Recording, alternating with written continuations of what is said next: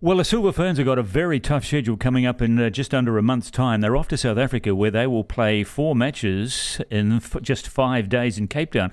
It's some kind of dress rehearsal, I think, for the World Netball Championships, which will be going to South Africa, I think, for the first time next year. And this quadrangular tournament, I suppose you could call it, involving New Zealand, England, Australia and the home country South Africa, is going to give, I guess, all of the teams, the visiting teams, an opportunity to suss out things like the facilities and accommodation and the courts. With me now is Noeline Taurua, the coach of the Silver Ferns, who I'm sure is probably looking forward to this trip, even though it's tough because she's got 4 key players back who have been away for either injuries, maternity leave or on sabbaticals, and I think it'll make a big difference. Noeline, a very good afternoon to you. Are you looking forward to this really tough assignment coming up next month?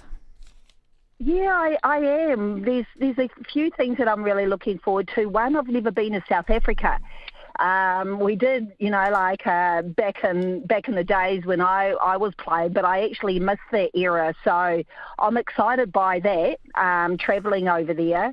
It's a dress rehearsal, as you mentioned, for Netball World Cup, which is going to be July, August. Not only from, playing against the opposition that will be playing up against, countries who are in the top 6, but also for the administration side, the event side, noting that they probably don't have the same resources we do. So it's really important that we can sort of get out there and hopefully learn from what happens in January in regards to logistics side, but really looking forward to the netball and the opportunity, I think, to play England, Aussie and South Africa again is just good timing for us. So what are you looking for? I'm trying to think of a dress rehearsal. A netball court is a netball court. Doesn't matter where it is in the world. What are the things that you will be looking for? Is it like transport or accommodation or support factors? What are the things that you'll be looking for? Well, the things that we take for granted here in New Zealand and Aussie and even England is, as you say, the netball court is a netball court, but they don't actually have a netball court. that is not concrete based. It's wooden floor, but also a venue that has the size of a proper netball court. So, that in itself, they have to get the netball court imported in from England. Netball, so they pick that up, but also, when you're looking at even the timekeeper, the rules, those sort of things, when you're not involved or haven't been involved as South Africa and haven't actually held a major event, making sure that all those cobwebs are blown out and everyone knows what they need to do is a good starting point. So, as I say, things that we take for granted definitely is not like that over there. And I think, because we know that we're going into that, our mindset, we've got to be a bit more adaptable maybe, go with the punches, lights may turn off, but just go with it and be prepared that there might be a bit of uncertainty out on court. Alongside, obviously, the game. So that's probably as much as we can be prepared for. But probably the big deal for us is getting on court against the opposition and the quality of our opposition. Also, I wonder whether your experience as a player, you went to Jamaica in 2003 to the World Championships where things weren't quite necessarily the way they've always been in New Zealand or Australia, and you had to cope with all sorts of things there which were slightly out of the ordinary, and in the end you prevailed and won the world title there. Do you think that experience might serve you in good stead in South Africa? Yeah, I believe so. Like when I look at the selections of our current team as well, what we know and we've always known from the past, not only through netball, but also other sports that, when you're going into a pinnacle event like the Netball World Cup, experience counts. And it's because you're going into countries that there are unknowns, but also your ability to be mature and still do what you need to do, and the ability to be able to adapt in certain situations. So, we've got a very mature squad, and with myself and Debs and the ability to know what's real, what's not, and to be able to roll with the punches, it certainly helps. Very important. in certain times. Exactly, rolling with the punches, just taking whatever comes along and not taking your eye off what you're there for. Okay, so for this squad that you're taking to South Africa, you have got 4 experienced players back: Jane Watson, Karin Burger, Gina, Crampton, and Kersten. I think I read somewhere where collectively they have 165 test caps behind them. Can you quantify for me what difference having 4 players with that sort of experience, 165 caps, will do? What difference it'll do to the performance of the team on the court over there? Oh, look, I would like to think, and I know you can talk it up or I can talk it up, but what I would expect, once again, is our ability.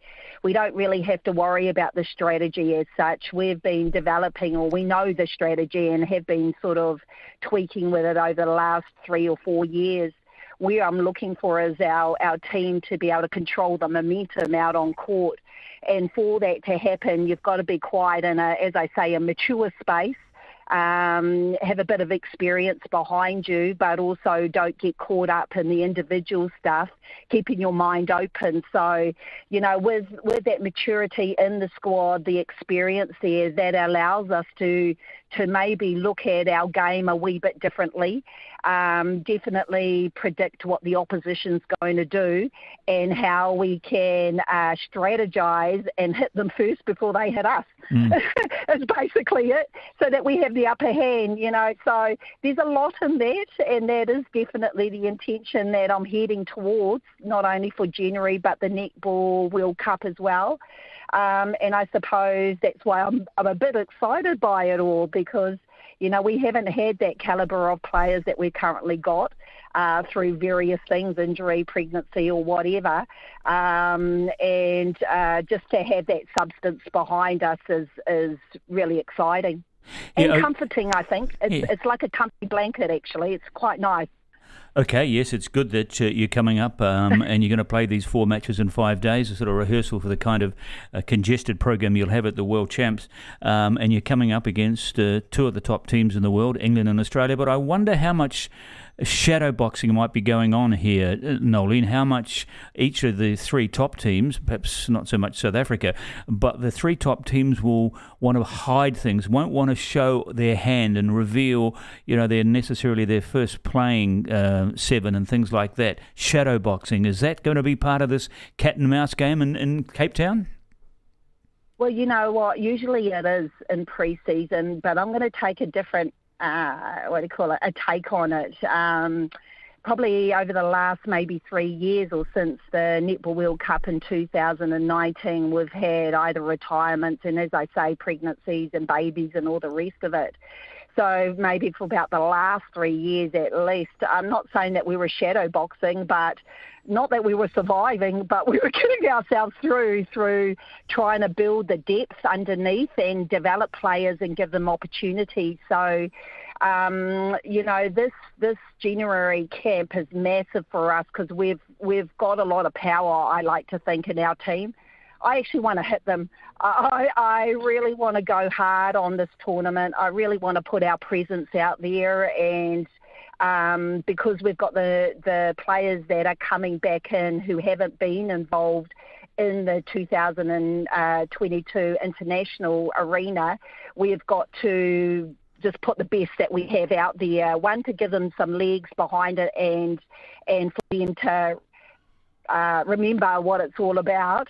But secondly, for us to really put our presence out, and for everybody to say, hey, look, geez, the Silver Ferns are looking really good. So at this moment of time, that's where we're at. When we were going into 2019, I wasn't showing all the cards, and that was because our lead-in was a wee bit different. But I think now we've got to start to dominate, and we need to start to get the confidence in ourselves that we are capable of doing that against the world's best. Okay, I hear what you're saying, but by the same yardstick, you'll want to give, is it 14 players you're taking to South Africa? So you'll want to give all of them as much court time as possible, won't you? So doesn't that work against this idea of going hard with your best players in each game? Yeah, I think I can still work a good foundation of players. What did show, once again, was the adaptability of individuals who can play over a couple of positions. but I've got to do it quite delicately or quite balanced in regards to keeping the foundation really strong so that I'm not changing all the time and being quite strategic about what we want. And that links into predicting really what the opposition's going to do, what individuals are going to do, and targeting certain things out on court. So I still feel that I can do it with the current forwarding that we have. And once again, having that mature addition to our current squad, that makes a difference that gives me more confidence that I can go into that round. And are the players themselves, the 14 that you're taking to South Africa, are they on trial in a sense? I mean, you haven't obviously named your team for the World Championships, the World Cup next year, but I guess players could play their way in or out of that World Cup squad, couldn't they, on this tour of South Africa? Yeah, I mean, that's a really good point, and to some degree I don't think, especially the younger players, probably understand that stuff yet.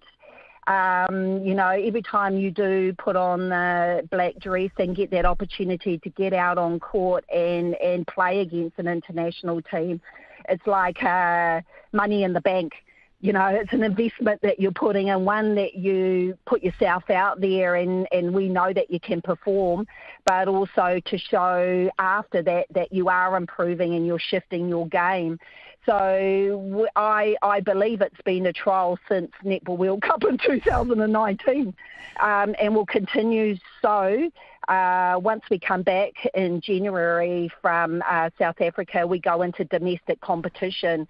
So, we've got another 6 or 7 months before we have that big dance. And we want to make sure that the 12 that we finally take, one, deserve to be there, and 12, and they're the best possible in New Zealand. So you can't rely on history and you can't rely on your name because it comes back and bites you when you need them in finals or semi-finals. For sure. I can imagine you'll be watching very closely every pass, every movement of every team, as all the other coaches will as well. Anyway, I wish you well for this tough but short trip that you're about to make, Noeline, and all the best also later in the year for the World Champs. And it's been a pleasure to talk to you again after a few years. Hope we can do it again sometime. Brilliant. Thank you for your call and take care.